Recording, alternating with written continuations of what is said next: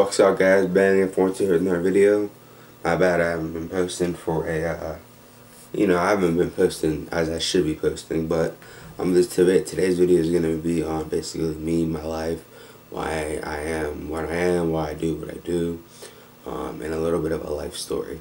So I have very bad OCD, anxiety, and what's the other one? Depression issues. I've had it since I was around 13. I'm about to be 20 in December now.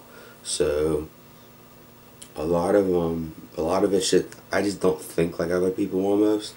Like I'm not, I've been through a lot of shit. I've been to mental hospitals. I've never attempted suicide, but I was very close to it.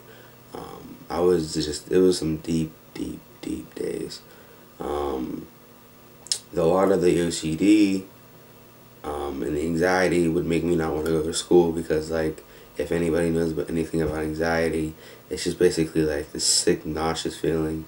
And so when I was 16, I dropped out of school because of it. And right when I dropped out, everyone was making jokes. Oh, you're just never gonna do anything, never gonna do this, never gonna do that.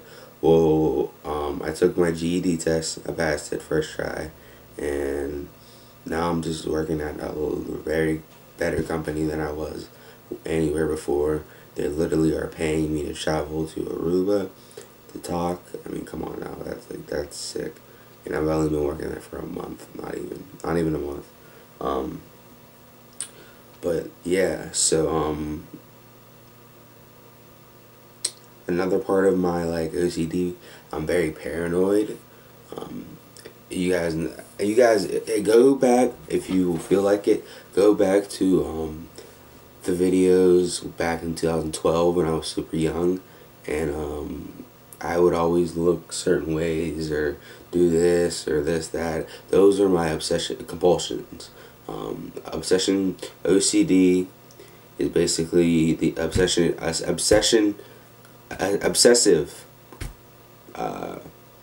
OCD, obsessive compulsive disorder. Sorry, I don't know why I didn't know that for a second. Mine's not as bad as it used to be. Like I said, I was in hospitals. I was in programs. I've had probably around 7 therapists. I've had, got a bunch of bullshit from people from not, missing school. I missed a lot of, the dances that I go to into. Really don't give a fuck about that though. But, it's just, I missed out on, high school memories that a lot of people have. And a lot of people, but I won't. But I'm really not focused on that right now. That's how I felt right when I dropped out. Right now, I know what I have to be doing. I'm working. I'm doing other shit. I'm only 19 years old and I'm doing decent shit. 2016 was definitely a fall. I fell 2 steps back, but 2017 we're gonna even hit it stronger. Yeah, that's all basically what I wanted to talk about, so you guys can understand.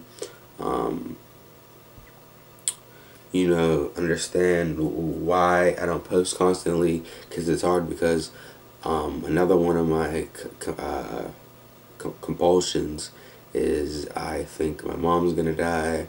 I think I'm gonna die. I'm kind of anticipating death every day, and it's real hard for me to get into a mode. And that's where the drug addiction came in. The Xanax, the Percocets, everything else. It just masks it, and it makes me feel a little bit more motivated, and I want to do that. If you look at my videos, like I said, there's so many gaps of months, because some months, like for a whole month, I just won't be feeling it. And then once I, get a boost of, energy and start doing, it's just, I create content. I create music videos, everything. So just bear with me, guys. All my subscribers, please don't unsubscribe. If you do, it's whatever. But just know I will be having at least one video out a week. That's gonna be a goal. 1 video a week.